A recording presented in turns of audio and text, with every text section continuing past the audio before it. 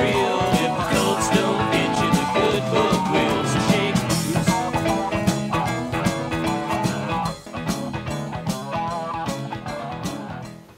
Hello and thank you for watching Atheist Viewpoint. I'm David Silverman, President of American Atheists, here with a special edition of Atheist Viewpoint. Today's edition is about the Atheist-sponsored monument in Starke, Florida. It's the first ever Atheist-sponsored monument on public land. It's up, it's permanent. We went down there, we had a fantastic event, gave lots of great speeches, and over 250 atheists came to this event. It was truly monumental.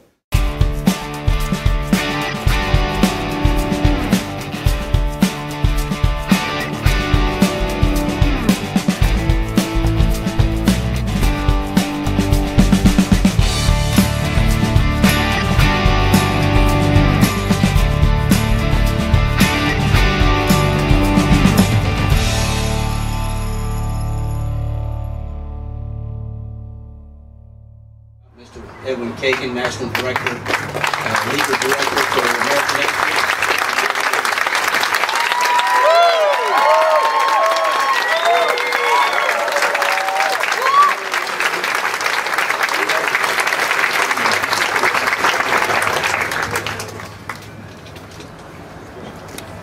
The founders of our republic created this nation with the guarantee that no one in any part of our government could ever decide what religious beliefs or lack of religious beliefs should be the official doctrine of our secular nation.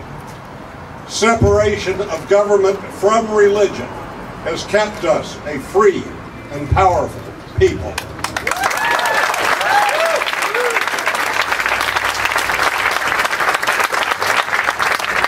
American Atheists is a national organization dedicated to maintaining this vital constitutional wall between church and state. Today, in the presence of the world, we again make history. Today, for the first time in American history, atheists dedicate a monument to atheism on public land with the consent and cooperation of the governing authorities.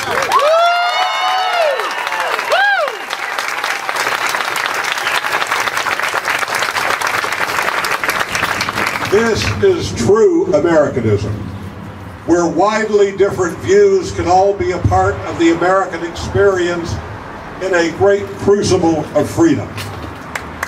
In acceptance of our many differences, we fulfill the visions of our founders that we are truly, despite our disagreements, one nation indivisible.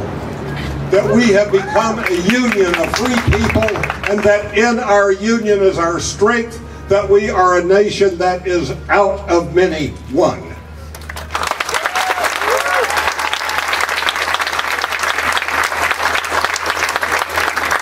To protect these monuments is to protect the freedom for which we stand. To defile these monuments is to defile the graves of our martyrs.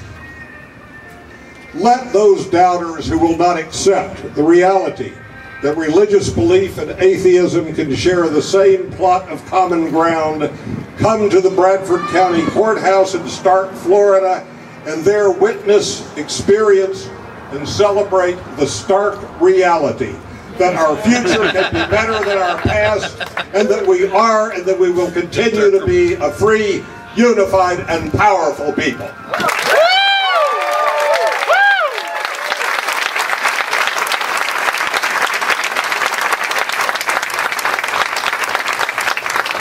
Next, we have Jeanette Madej.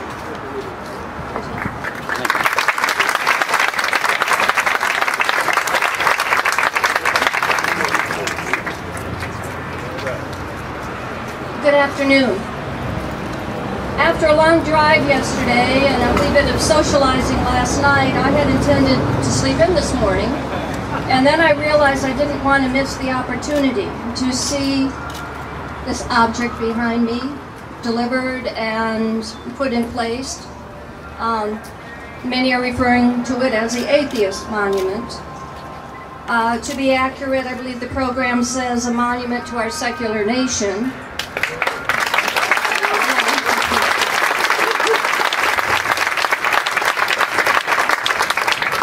I'm going to just quibble a little bit. It's not really just an atheist monument or a monument to our secular nation. It's a piece of granite with words carved in it, not unlike what is here to my left. By the way, those aren't the Ten Commandments that I grew up with. But what strikes me on this occasion is the power that we ascribe to words. Words can express love, learning, comfort, but they can also destroy friendships and families. They can cost people their jobs. They can instill hatred, escalate misunderstandings, and start wars. The fact that we have some people behind us trying to drown out our words is testament to that. Yep. Fear of what we might say.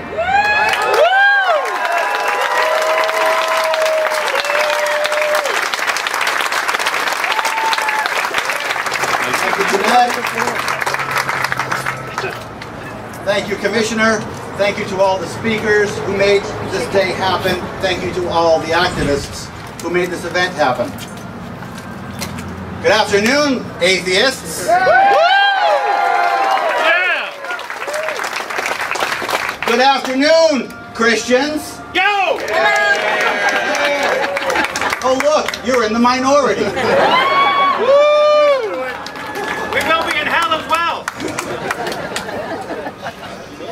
I am thrilled to be here today with you on this warm, humid, sunny day. That's what it says in this speech. It's supposed to be a sunny day. For this historic event. Now today, America's atheists take another step forward in our struggle for equality as we as a nation take a step forward towards the American ideal of a pluralistic, melting pot society.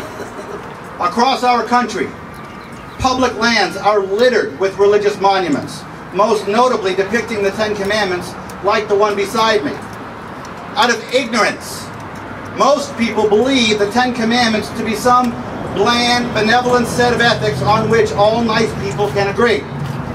These are the people who have never read the Bible or the context in which the commandments are given.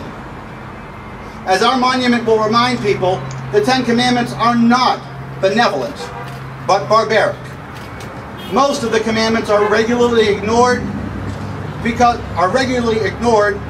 they are irrelevant to modern society. Only 3 of the 10 have any similarity to U.S. law.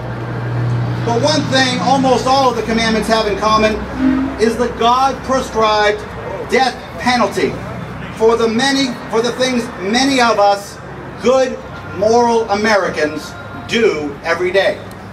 For instance, the second commandment prohibits graven images of anything that is in heaven. So I guess that's pretty bad for the Catholics who wear or display crucifixes carrying graven images of Jesus.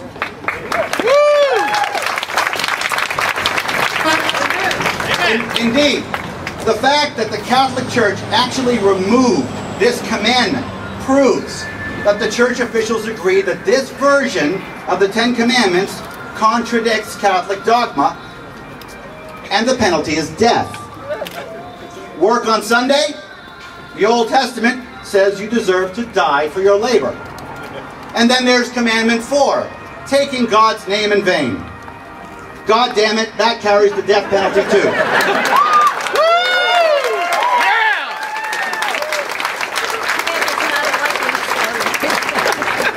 Imagine the death penalty for a disrespectful child, or a cheating adult, or a cheating spouse.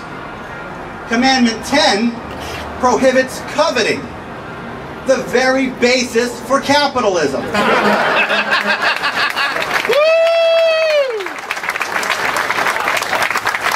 America itself would cease to exist if this commandment were obeyed. Nearly every Christian in America ignores most of these commandments, and they deserve to be ignored because they are mostly irrelevant, and the government should not allow religious groups to promote the commandments out of a misguided allegiance to primitive, pre-American morality.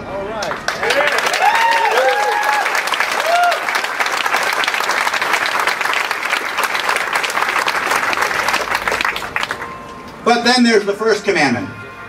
I, the Lord, am thy God, and thou shalt have no other gods before me. Amen. Martin Luther paraphrased this commandment, I think correctly, as, thou shalt have and worship me alone as thy God. Once again, the penalty for not observing this commandment is death by stoning. Amen. And that's where we come in, Si. As this is obviously our strongest objection. The demand to worship one God of one religion under penalty of death is the very essence of theocracy. Taken in context, it's the exact opposite of religious freedom, fitting the definition of hate speech, as it incites prejudicial action and violence against non-adherents. And it's sitting on the courthouse lawn.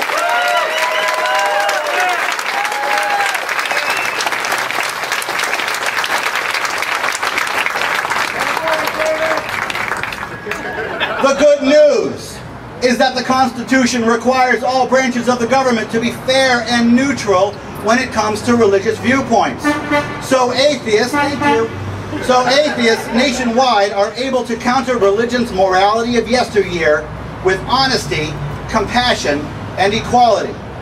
In that vein, American Atheists offers an alternative monument which tells the verifiable truth with no underlying threats at all.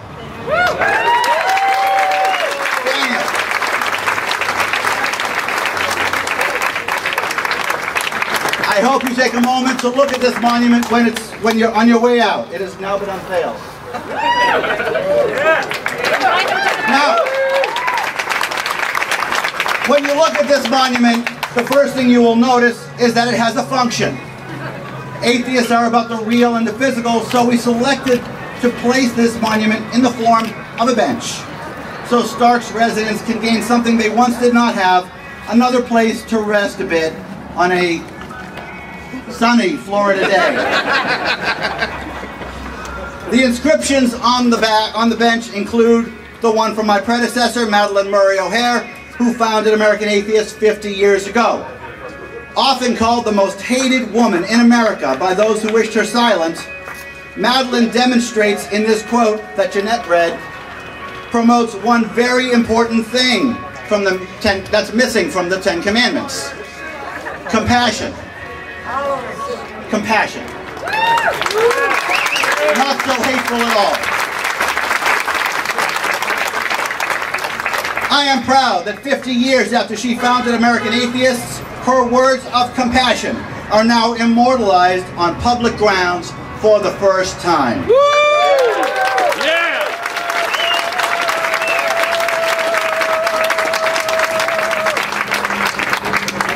Some people lie about religion's importance in the founding of this country.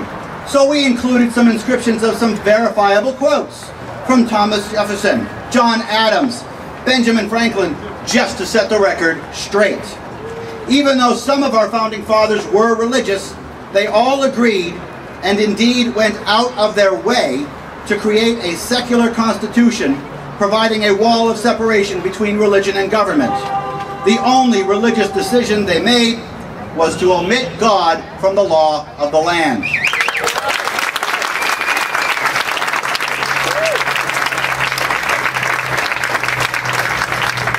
Furthermore, few people know about the Treaty of Tripoli, the country's first treaty, which was written by order of George Washington, ratified unanimously by the first founding Senate, and signed into law by John Adams, which states specifically that the government of the United States is not in any sense founded in the Christian religion. This treaty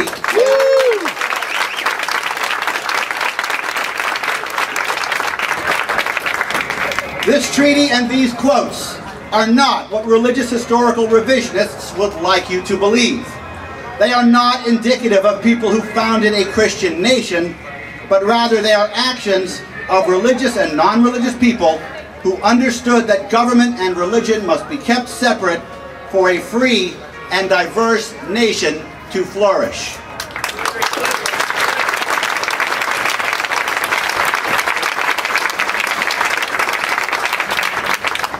Our message to America is clear.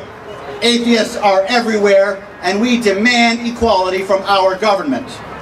Of course, equality is an all-or-nothing prospect.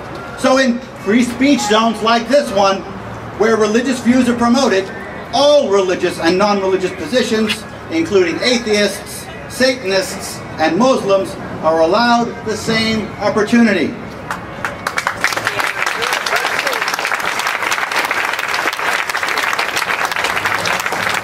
Our message to believers is also important.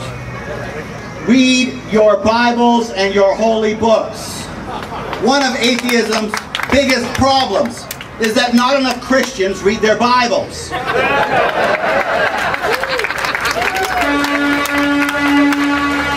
right.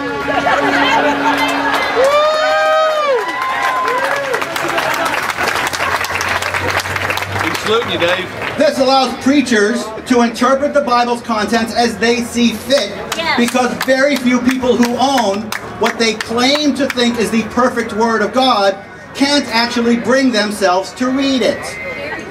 It's no mystery why few believers actually read their Bibles. They're afraid that if they did, they would understand how flawed it really is. In short, ignorance of their own Bibles keeps Christians Christian and empowers crooked preachers and politicians to do as they see fit in the name of God with parishioners' money without challenge.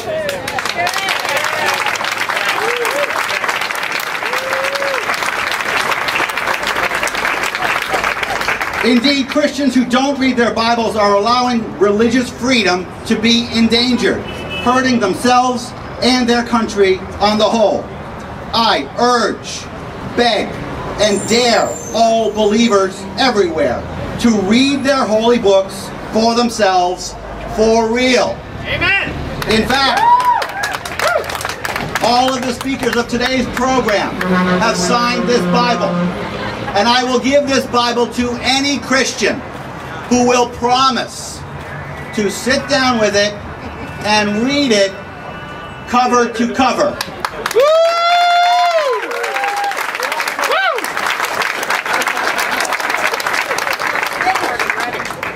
Ladies and gentlemen, we are here today not only to unveil a new monument, but a new ongoing project for American atheists. This is not only the first permanent atheist-sponsored monument on public land. Ladies and gentlemen, it is the first of many. Yeah.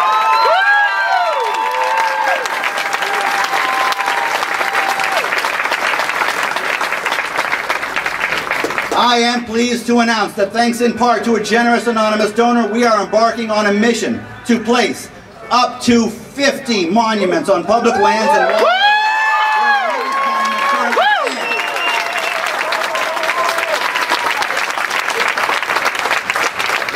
nationwide, local American Atheist affiliates, some of which are represented here today, including Flash, Yay! Atheists of Florida, the SSA chapter from UCF, and our newest affiliate, the North Florida Atheists, which meets right here in Bradford County and already has 50 members.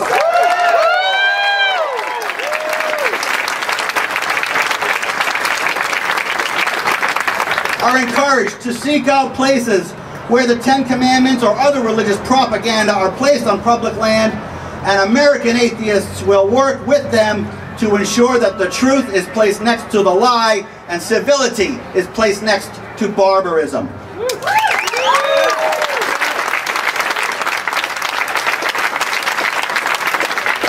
In most cases, we accept to accomplish this goal without substantial legal costs, as we have the right to place our monuments anywhere they place theirs.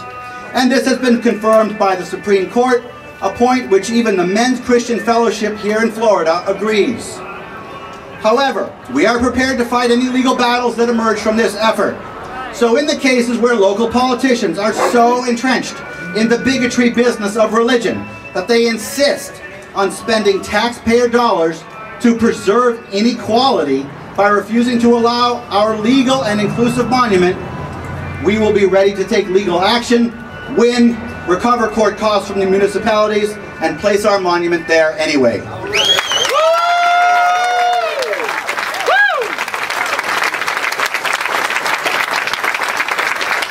We will expose the Ten Commandments for the religious intolerance they represent and the violence and the hate they endorse yet command.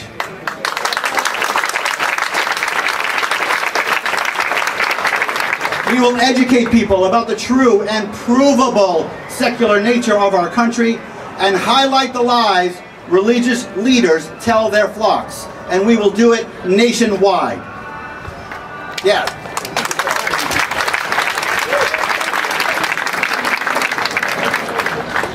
Diversity, equality, democracy. True American values never mentioned in the Bible, but elemental to our great nation and required for any ethical society.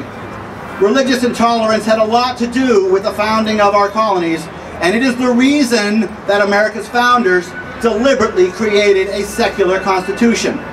It is time, ladies and gentlemen, to re-examine Christianity, to expose its nearly insignificant role in the founding of America and the framing of our Constitution, and its utter lack of value in modern society.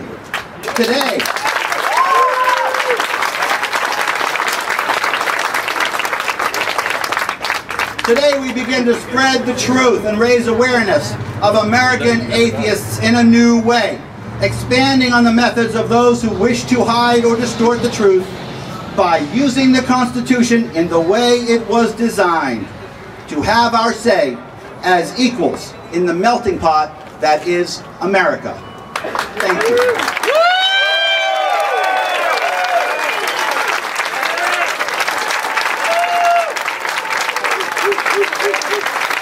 And thank you to our activists. Thank you, John. Thank you, Bridget. Thank you, Ellen Beth. Thank you, Daniel. Thank you, Edwin. Thank you, Janet. Tallahassee Atheists. What? Tallahassee Atheists. And thank you to the Tallahassee Atheists that I forgot to mention. We'll be having a party over at the Days Inn next door all afternoon. There will be free food, there will be pool, there will be fun, and it will be much less humid over there, I swear to God.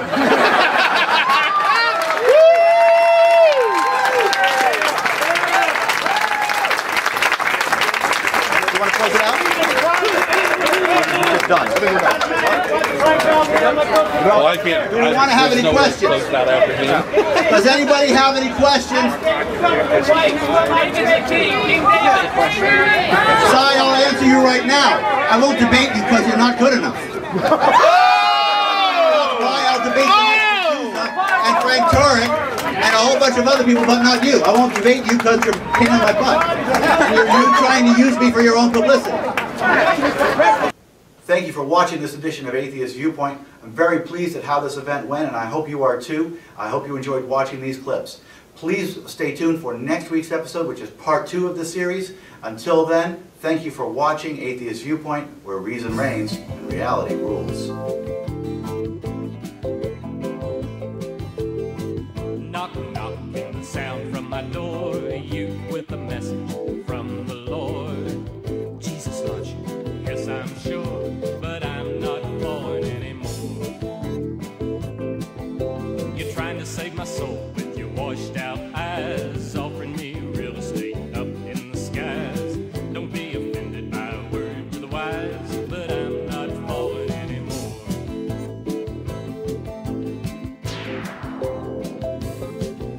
I've read your Bible and read it well. I've heard all the stories the preachers tell. What kind of saints would create a hell? I'm not falling anymore. Can't you get free from the jail inside? You sold your own mind for a place to hide. Break your slave chains and cast them aside. Freedom's knocking at your door. Half of the world is starved and ill. Their bellies go empty while your coffers fill. Our land is bleeding and the wounds won't heal, and I'm not falling anymore.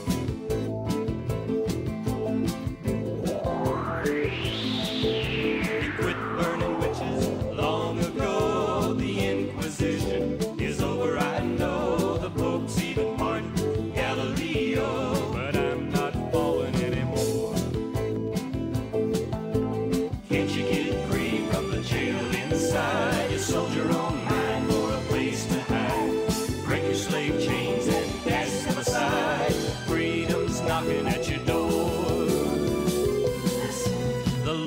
on your face shows a withered brain. Religion has driven you insane. Some want money, you want pain, but I'm not falling anymore.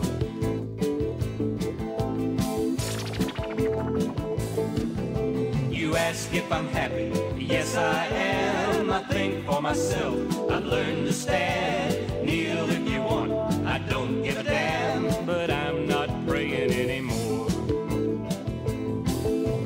Can't you get free from the jail inside? You sold your own mind for a place to hide. Break your slave chains and cast them aside. Freedom's knocking at your door.